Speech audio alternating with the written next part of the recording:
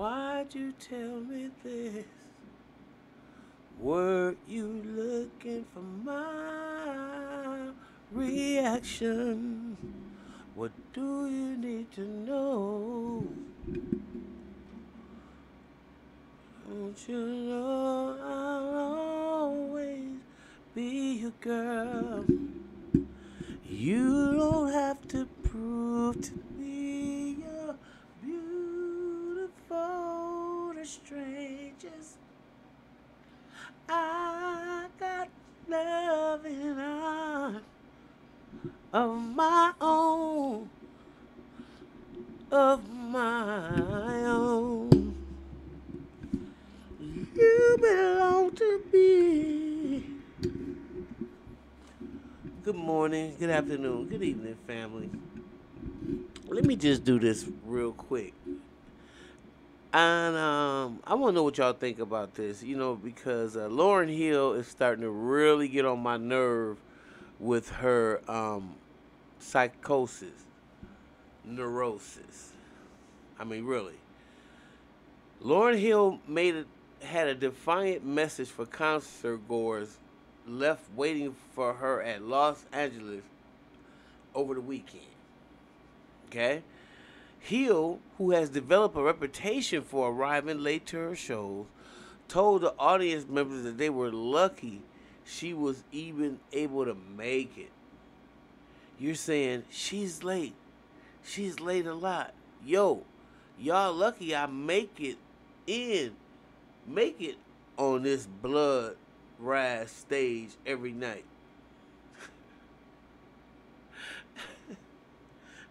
The hip hop icon 49 told the crowd on Saturdays, like, what is it? Is somebody's fault? Do you want to get paid? Is this your job? Am I missing something? Can you say psychosis neurosis? See what I'm saying? That's why I'm like, it's something crazy when everybody that you around is weird. So I just say the mental house. And that's why I say that. Because whether you in show business, whether you out of show business, whether you in church, whether you out of church, whether you in politics, whether you out of politics, whether you in education, whether you out, it's some real psychotic people standing right next to you and working with you. And I commend y'all, those who go get up and go to work every day and have to deal with this. I mean, so she's the victim and she's late and they waited 2 hours. I mean, come on, maybe I'm missing something. She said, I don't do it because they let me do it. I do it because I stand here in the name of God and I do it.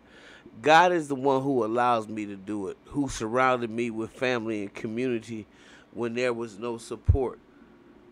Okay, and Hill then appeared to discuss her career following the release of her legendary 1998 album. Yeah, I wish there's so many who wish they had that problem because I know that's a hard to take. Your very first album to be such a commercial success, and some people can't take it, especially the pressure that comes with it. I get it, and she was one of them, and she wanted to remain true to herself, and it's best that you get away from the beasts if that's what you want to do. If you have to take a hiatus for a minute, some people take hiatuses for different reasons. So anyway, when the album sold so many records and no one showed up and said, hey, would you like to make another one? So I went around the world and I played the same album over and over and over and over and over again, she continued. Because we're the survivors. We're not just the survivors, we're the thrivers. What? So she says when she made her album and it was great, and she said, hey, would you like to make another one? but they wanted to play the album over and over again. Is that what I'm getting? Help me out, family. Anyway, because we're the survivors and we're not humans, I mean, I'm, I'm sorry, we're not just survivors, we're thrivers. Hill was late for her concert, according to Billboard, and her fiery speech, and it was captured by an attendant, and they had posted it to social media. Hill is in.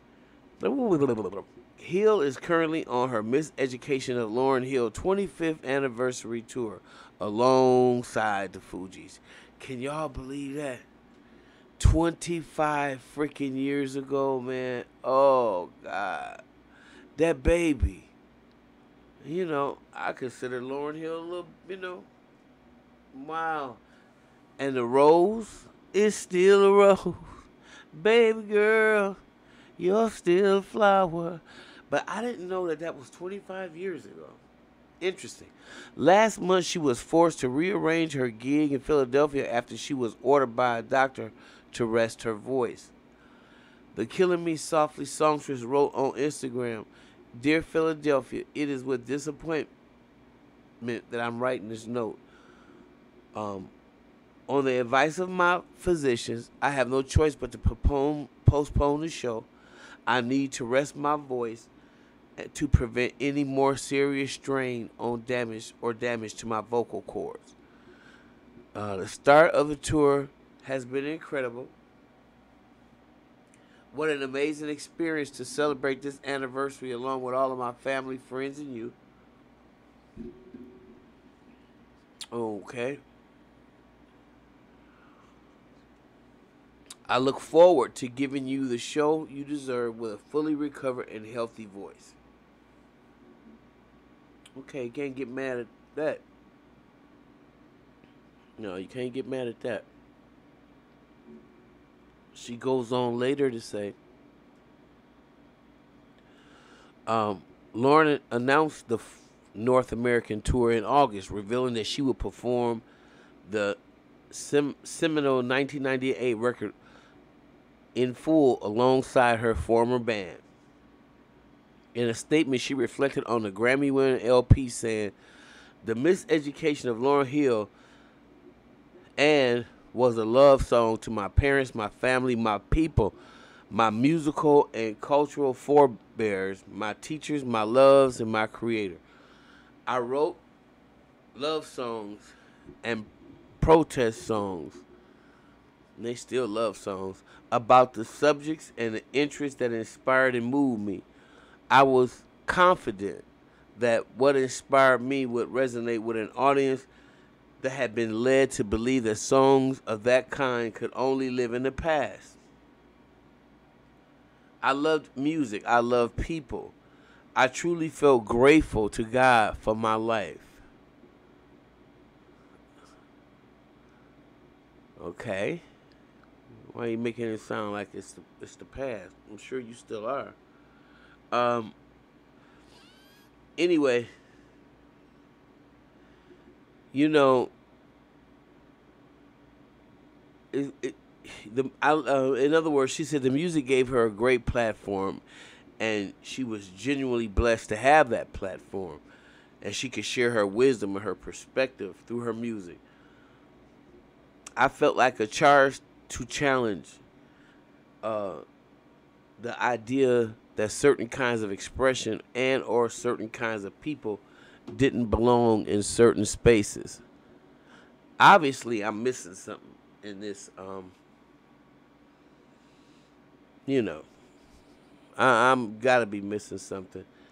Anyway, the debut album sold 12 million copies following its release in 1998, of August 1998. But the fans never received another solo album from Hill. And in 2021, she finally revealed the reason why. "The wild thing is no one from my label has ever called me and asked, 'How can we help you make another album?' Ever. Ever." Did I say ever? Ever? She confessed during the Rolling Stones music. Dissatisfied with the music industry and the toll that it began to mount on her self-esteem, on herself and her family, Hill withdrew from public life about a year after the record dropped. With the miseducation, there was no precedent. I was, for the most part, free to explore, experiment, and express. See, because that what they knew wasn't no money in that, and what happened, you had the music business was starting to go in a different direction. You know, they used Clear Channel and uh, Liar, is that his name? Cohen and you know Def Jam and all those other so-called black labels to promote death, and that's why we are stuck in a cycle right now we can't get out of. And you got people on the internet looking back at old music and saying, oh, wow, and rediscovering what music really is because there was a concerted effort to keep real music off the airwaves. I mean, just believe me when I say, do you think that you could have a war going on like this if people were allowed to marinate and hear music that didn't dictate and send you off to war? All that drill music and all that kind of stuff which sends you off to war? But a song like The Harvest for the World or Stevie Wonder's Rain Your Love or Give One Your Love, all those things that promoted love and war. What is it good for? Absolutely nothing. Say it again. That was the first one they got rid of. Edwin Starr. Because see, God has always, the universe has always used musicians. They have always used us to bring forth some truth about the condition and state of humanity. And those of us who are true to art, we respected it and we stayed true to it. Those who were in it for a buck and a buck only, it was easy for them to take their talents to South Beach. You know what I'm saying? It was easy for them to take their talents and be exploited and start getting more of the consciousness up out of the music.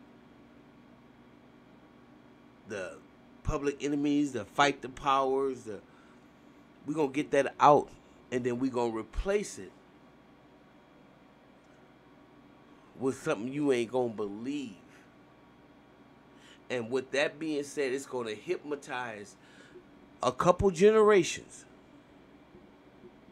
And by the time they get it good and soaked in, that planet get to growing of so much negativity that they'll be done created their own destructive civilization, their own destructive community. And we wouldn't be done laid a hand on them. We'll just pay them. We'll just pay them to be permanent agitators and people that are setting their own self up for demise. See, because you can't do that stuff when Earth, Wind, and Fire is blasting the airwaves. Like I said, it's a whole different vibe. It's a whole different vibe when they took the album, in my opinion, and the black vinyl, removed that and made everything laser bound. There's something missing when that diamond needle hits that black. What? Listen, don't get me to going. So anyway, I hope that she put on a good show because I don't seem to see how the show was, but I'm sure. You know, you got angry fans at Lauryn Hill. They are angry at her for arriving late in Atlanta. This is, you know, it's kind of like a theme, and I wish Lauryn would take that more serious because it really makes her seem as if she under appreciates her fan base. And I don't think that's cool. But anyway, I don't know what y'all think about it. Tell me what you think. You think Lauryn Hill should have been making herself the victim after she was late to her own concert, after these people set up and waited for her for hours and hours, and it's not an isolated incident, it's something that seems to be just what she does? Let me know. Let me know in the comment section below. If you like what you hear, subscribe, share the channel, and I'll see you in the next one.